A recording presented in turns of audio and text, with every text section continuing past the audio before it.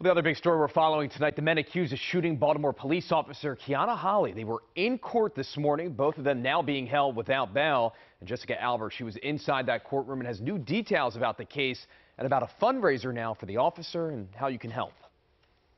Trayvon Shaw and Elliot Knox were in court Monday facing several charges for the murder of Justin Johnson and the attempted murder of Baltimore police officer Keona Holley. She was a very driven trainee. WJZ spoke to members of the Baltimore Police Academy where Officer Holley trained 2 years ago. She came here later in her life. She had the drive to do better for Baltimore. She loves her community. She loves this city.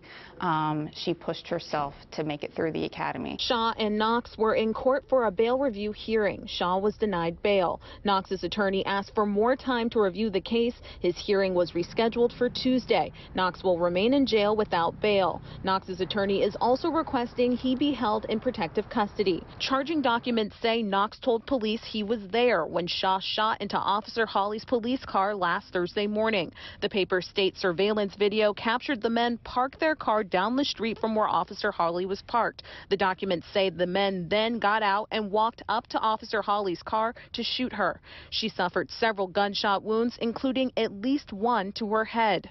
The papers say the men then went to Lucia Avenue where Justin Johnson was murdered. Many people have been reaching out, asking how they can donate to Officer Holley and her family. Baltimore police say that donations can be made through an organization called Signal 13. We have information about that organization on our website, WJZ.com. Jessica Albert for WJZ.